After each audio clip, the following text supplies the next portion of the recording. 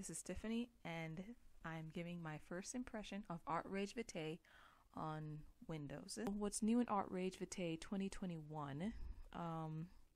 It is now has a collaborative feature, painting with a friend. So the way to enable the collaborative painting feature is to go to where is it? I believe it is preferences, Artrage preferences, and then where is it?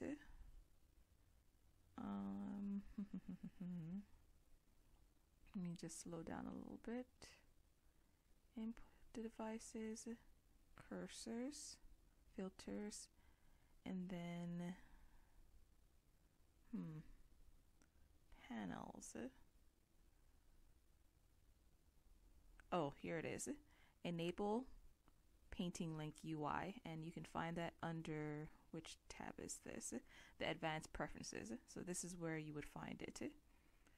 And where else? Okay. All right, that's pretty cool. So that's that. Cancel. And so as you can see, I have it enabled right here. So far, I haven't signed up to it because I don't know anybody else who uses PaintLink or Artrage for that matter. So I'm pretty much would have to experiment with this at a later time. And then, so we're going to skip to improved color pickers. So improved color pickers, where can I find that? So that's usually in color options, color picker. And here no, that's not it. Whoops. That's not it. That's not color picker. I should find I'm trying to remember where would I find it. It's not custom color pickers. It is paint mix profile panel. Okay, here's paint mix profile panel. So here we have you doing this with the colors, and then say for example you want to mix it with a red. We're going to pick red, and it should give you a blue, as you can see that blue tinge. And we're going to change it to try, maybe we want, instead of a blue tinge, we want a yellow, bright yellow, or brighter yellow. Okay, so we're going to do a red again, and then we're going to go to green, and there, look at that. You have this, which is really, really cool. It's pretty nice. Try airbrush. Oh, it's not airbrush, but no, it does oils really, really well. And then do some red. I see there. Look at that. A yellow.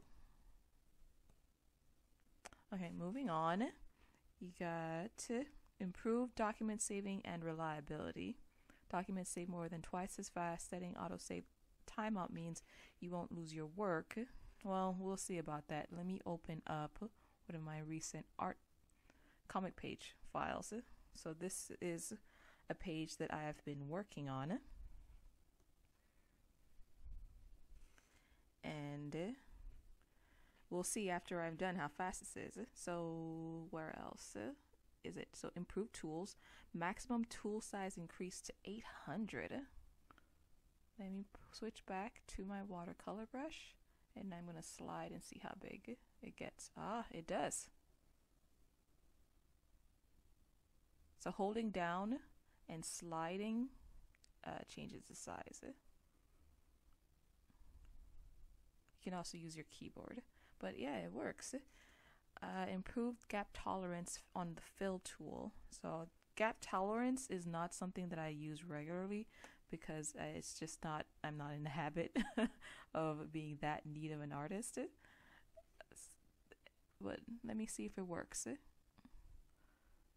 me clean this up. Let me get organized first. Let me get organized. Can't seem to get organized. Let's put these where these are supposed to go. All right, here we go. Cleaned it up. And then we're gonna pick that and it's on all layers. Actually, I'm sorry. I'm in the wrong one. Bucket fill. Which one is bucket fill? I also probably want to move this over here too. Okay, bucket fill. Gap tolerance capacity, current layer only. You're going to uncheck that. And then we're going to make sure that we are on a new layer.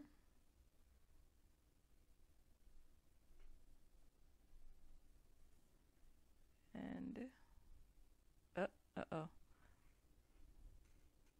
Take off anti-alias. Gap tolerance, increase the gap tolerance. Let's start with, because before, for some reason, whenever we had a gap, like say right here, that's where it would give some problems. Oh, that is good. No more gap. Let's see. So here's 2 gaps. See if it fills it to the face. Oh, it just did it a little bit, but let's increase it and see. But that's really good compared to like the previous version. So this is a useful update. And then wand selection.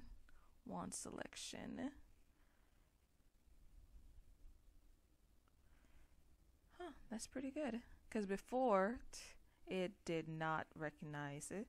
It was not kind to any gaps.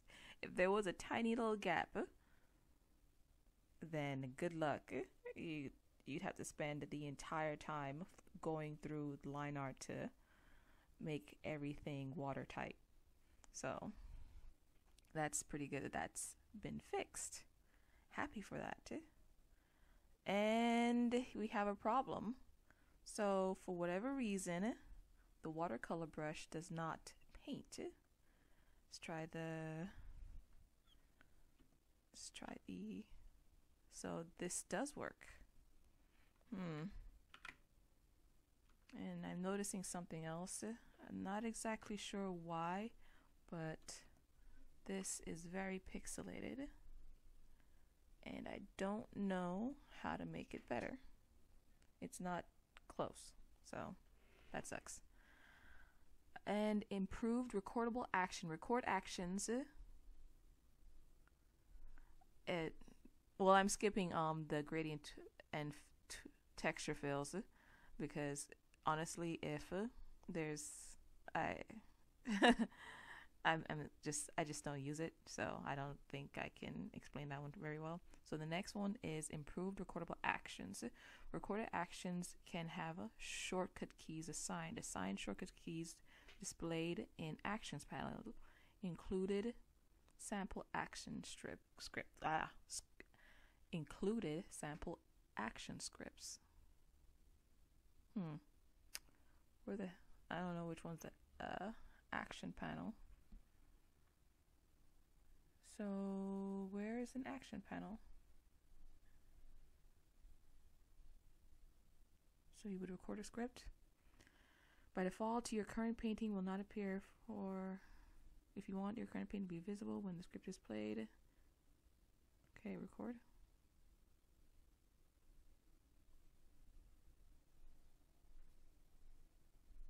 Stop. I say it entitled, not gonna save it. And we'll just save it there. Where is the action panel? Selection for the tool preset, variants, perspective, actions. Oh, record new actions. Record a new layer. And then we're gonna stop. So let's try playing it. Okay, so it works. And then I guess you have your samples here. What does it do? Is it going to crash? It just stopped. And it's not doing anything. Stop.